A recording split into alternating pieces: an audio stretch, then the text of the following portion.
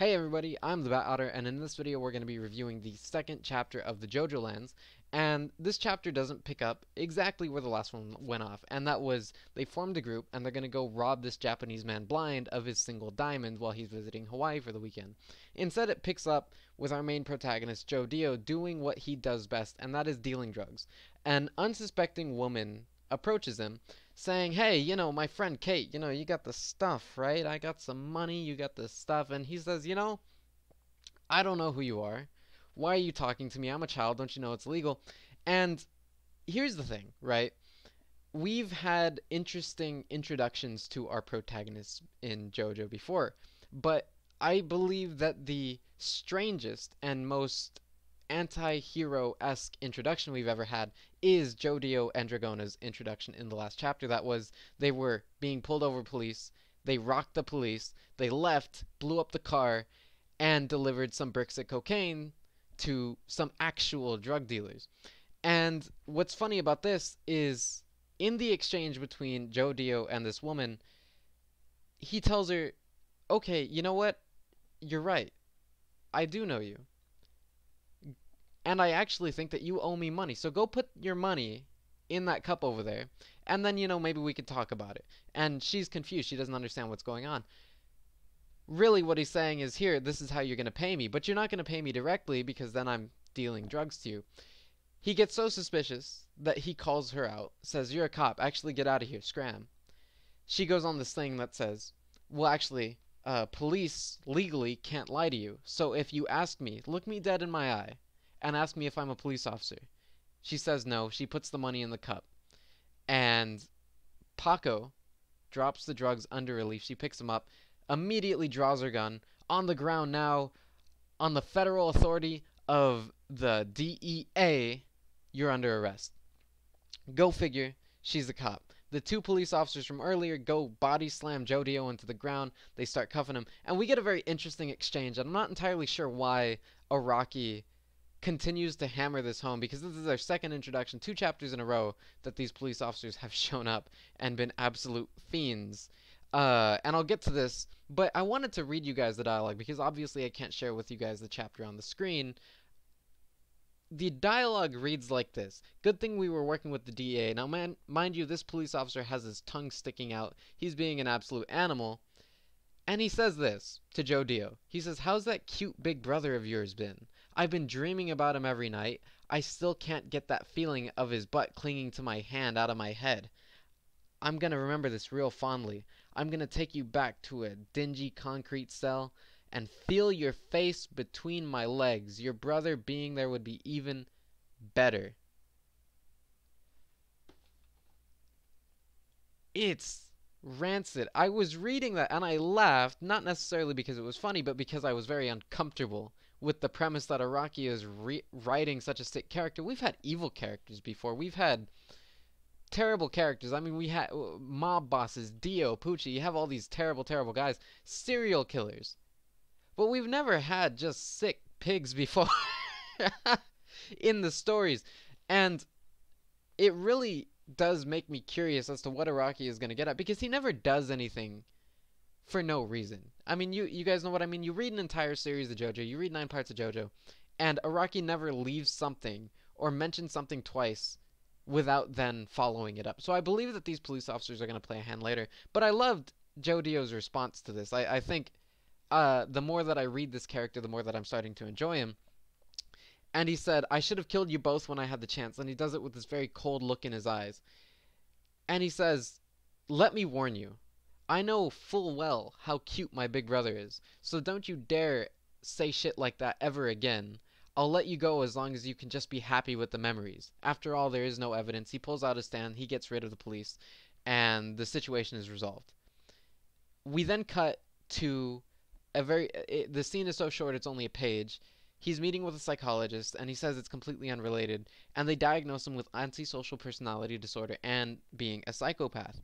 And in very ominous light, downlight, he says, "Could a guy like me ever be happy? I think it's possible as long as I try hard, but the truth of this world is that I'll always come across people like those in its seedy, unfair underbelly. People like those," referring to these corrupt police. Sick police. Now, I said that I was going to get to that. This is why I think that Araki is making these police absolute fiends, and why the two interactions that we've seen on screen with our characters dealing with police is the same guy. And I think it's because he needs to morally justify his character's actions. If they were just beating up good, nice, well-doing police officers who are doing their job and doing it properly, that there would be no justification for them to be attacking these police, these people with families, these nice people. So obviously he needs to make the police officers, he needs to make the quote unquote good guys bad guys, morally reprehensible. So while it may be against the law and legally unjust, the people that they are doing, they have to make the antagonist at the level of the protagonist so that way you can justify their actions and still make them out to be redeeming characters who are not bad people, just in bad situations, you see. So I think that's why he's doing that. That's obviously why he's doing that in terms of the writing, but I'm curious to see in the story what he's going to expand upon that further, because as we'll find out later in the chapter, Araki is a very unpredictable writer, and that's what I've always loved about the guy. That's what's gotten me into JoJo, is that you can never quite speculate what's going to happen next. In comic books, in American TV, in all these other forms of media, you can generally predict, you can generally know what's going to happen in the next episode, what's going to happen in the finale, who's going to appear next, what's going to happen. It's very predictable writing. Not bad, just predictable. So whenever you're opening up Araki, whenever you're reading his stories, you don't exactly know what's going to happen. Even if you know, you don't really know, you know? You guys kind of follow what I'm getting at here? So the story picks back up with them going to the other island in Hawaii. The screen capture I have on screen is of them driving through the landscape. And let me just say, Araki, ever since Jojolands, has gotten very good at drawing and creating these environments and landscapes that make you feel the ideas, that really do a good job at expressing the ideas of the places that they're at. In this case, it's Hawaii. The second that I saw these panoramic shots, these landscape shots, it immediately reminded me of my time back in California driving through the mountains. Now, California and Hawaii are different places. The environment, the idea, the very peaceful, relaxing setting remains the same. So I really liked that panel. I really liked those parts of the story. And we get to the next guy's mansion. And as we're there, we find out that the Japanese man in question isn't leaving the mansion. Doesn't seem like he's going to leave at all that day. But there's a pool, there's some glasses outside with drinks in them. They said, okay, when he leaves to the pool, we'll go in. 15 minutes tops, in and out, we get the diamonds, we rob this man blind. So that's exactly what they do. They wait for the guy to go outside. Joe Dio's the scout. We get Usagi, the hot dog guy. We get the introduction of his stand, which is Mate Kudasai, a name of a King Crimson song, also words in Japanese. And the setup is there. They're ready. They're quiet. They're heisters. They're bank robbers. They're ready to go in. They use their stands respectively to get in there. And we're in the last few pages of the chapter. So you think, okay, well, what's going to happen? What's going to get me to turn the page, to get excited for the chapter after this one, that being chapter 3? Well, we get to see who the Japanese man is. With the introduction of his feet, that's the first part we see of him. He's swimming through the pool. We yet to see his face. The next page, Joe Dio is taking a look at him and he says, with shock on his face, he says, I know that guy. He's famous. I've got his books in my house and I'm always watching the anime adaptations online. I get it now. I know why he's holed up in here all by himself. Turn the page.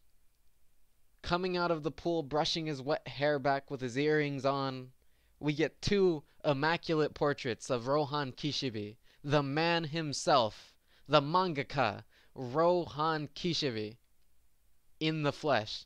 And that's how the chapter ends. Now let me tell you, there were a lot of characters that I was expecting to pop up. There was the obvious one being Josuke. There were the less obvious ones being Jobin, Joshu, the guy that Joseph ran into at the very end of part 8. I think the last person that anybody expected to be in this house was Rohan. The man himself. This isn't alternate universe Rohan. This isn't Rohan but by name alone. This is headband wearing, earring wearing, most likely Heaven's Door bearing Rohan in the flesh. Now that came out of left field. That was like an overhand right to the jaw, sent me down and got me extremely excited for the rest of this, because obviously he's paying homage to the original introduction of Rohan, that being let's go to a mangaka's house way back in part 4. So that was the chapter. Will he introduce Josuke? Will he reintroduce those characters? Yasuo, Josuke, Joshu. What is gonna happen inside this house that Jodio says for it wouldn't have, no amount of us would have been enough. Not 4, not 5, not an army. Because obviously Rohan has Heaven's Door. He can completely incapacitate the team. No problem. If he still has Heaven's Door in its original form. We've seen these stands come out before. We've seen the World, and it's exactly the World, right? Back in Steel Ball Run. We've seen Killer Queen, right? That's almost exactly like the Killer Queen of old. So will Heaven's Door just be Heaven's Door? We know how much Araki likes Rohan. I'm interested to see where the story goes. I hope you guys are too. I'll be sure to be reviewing it as they come out, keeping you guys updated with this format of video. I'll have more JoJo videos for you guys in the future very soon. Be sure to subscribe, like, comment, tell me what you think of it. Have you read it? Are you going to be keeping up with it? What's going on? I really want to know. Be sure to tell me all that. Check the links in the description. That's my social media pages. You can find all my artwork anywhere I'm going to be around the South Texas area, right? Check out my short story in the description below. Other than that, I'll see you guys later.